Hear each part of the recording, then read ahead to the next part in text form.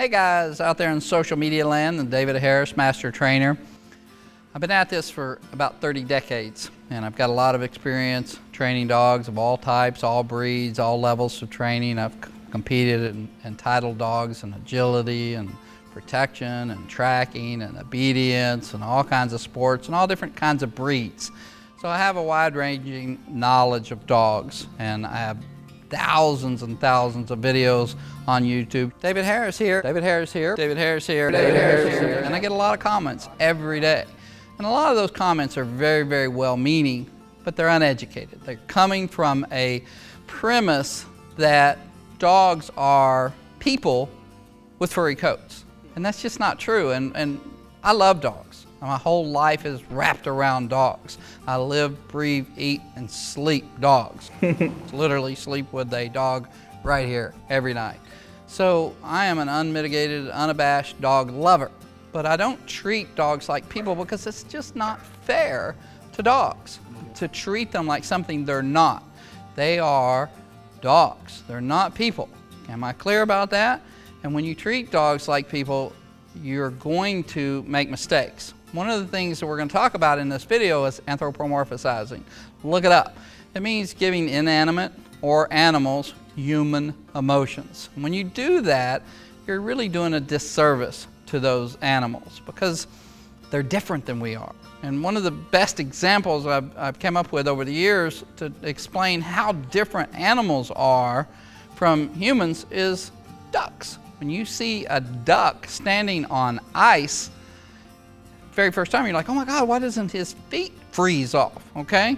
And that's because ducks their metabolism is different. Their body temperature is higher than ours. Their blood structure is different than ours, and they're designed to be able to stand on ice for hours on end, and their feet don't freeze off, okay? So a well-meaning person looking at ducks would decide, oh, ducks need boots, okay?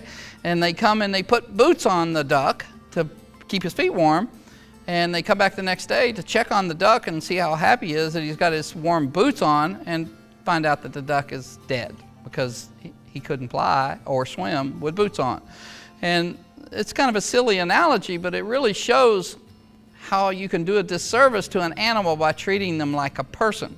So if you stood on ice without your boots on, you would die, okay?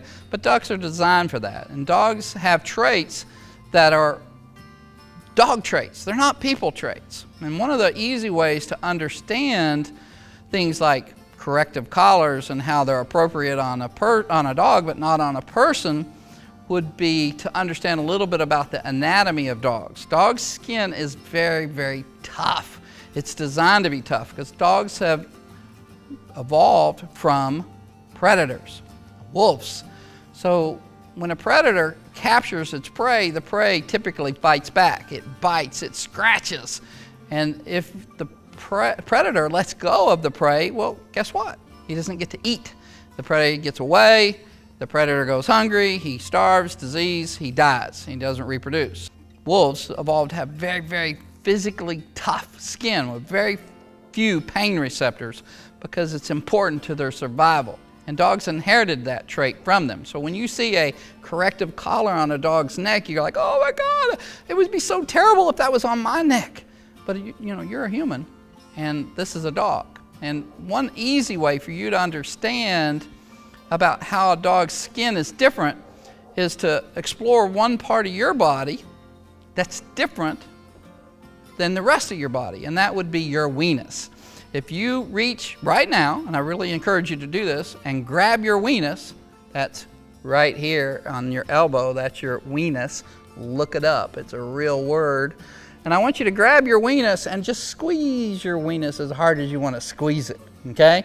And look at my thumb, it's starting to turn white. I'm squeezing so hard. I can even put my thumbnail into it and it doesn't hurt because there are very, very few pain receptors in that part of your skin. The reason? Mother Nature's smart. We bang our elbows all the time when we're working. And if every time you bang your elbow you go, oh my God, it hurts, you couldn't get anything done, okay? So the skin of a dog is just like the skin on your elbow. It's very physically tough. And then you throw a furry coat around this whole area and put that corrective collar on, and you're barely feeling it. So I think you're getting the point that those corrective collars that you find so horrible are really not that bad for a dog. It's a really important point.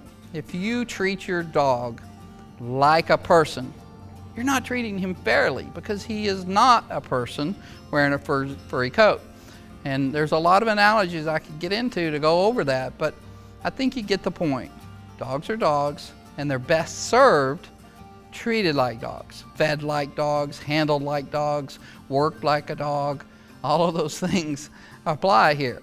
And you can love dogs, and dogs are really important to our life and our well-being, and I want you to treat your dog well, but letting it be disobedient because you feel sorry for it is not a good thing, okay? You don't enhance his life, you don't make his life better. He can't go places, he can't do things, he can't be part of society because he's not been disciplined. And sometimes to discipline a dog properly, you need the right tools. And I want you to learn how to use those tools. Don't just go to the pet store and buy, a training collar and start jerking your dog around. That is not appropriate. Every tool is a good tool used properly and a bad tool used improperly. So whatever the training collar you're using with your dog, whether it's a flat collar, a choke chain, a pinch collar, electric collar, there's all kinds of collars. Whatever the collar is, learn how to use it. And there's a lot of information out there on how to use it. Some of my videos are helpful. We're creating more and more educational videos as we go along. I hope this video helps you understand that dogs are not people wearing furry coats. They're different, and they need to be treated differently. So I hope you enjoyed that video. I certainly enjoyed making it.